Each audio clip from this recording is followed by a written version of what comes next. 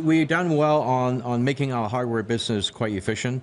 But the other thing that was interesting this morning that I want everybody to realize is we also have branched out, taking our hardware know-how or the device software part of it, and are now starting to license it to other players. It could be even competitors for that matter. So there is now a software twist component of our so-called hardware business, if that makes sense to you. I think it makes some sense to me, but I want to get some clarification on that because it seems similar to some moves that you made earlier on when you outsourced more of the actual manufacturing to, I believe it was Foxconn, to sort of remove some of the risk from your hardware model. Are you going further along those lines, licensing out things like BlackBerry Hub, trying to get other OEMs to pick that up so you get higher margin revenue, less revenue perhaps, but higher margin revenue? Precisely.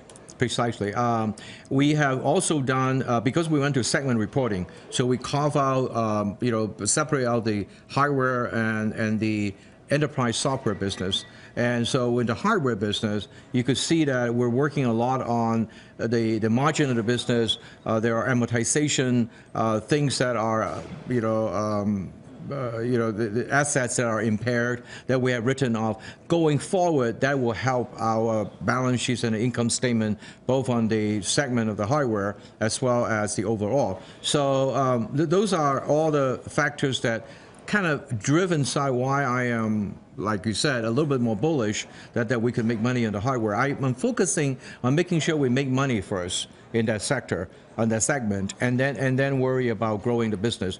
You are exactly right. I mean, in some of the cases, I'd rather take less revenue, but a much higher margin picture.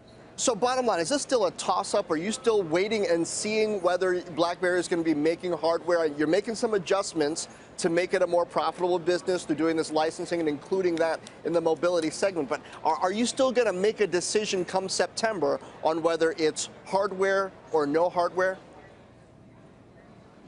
Well, if we find that despite of all the stuff that we work on, the market tells us that the hardware business by itself has a issue with making money, and the volume are just not there, then yes, we'll do the right thing for the shareholders, and we will not just continually focusing on losing money.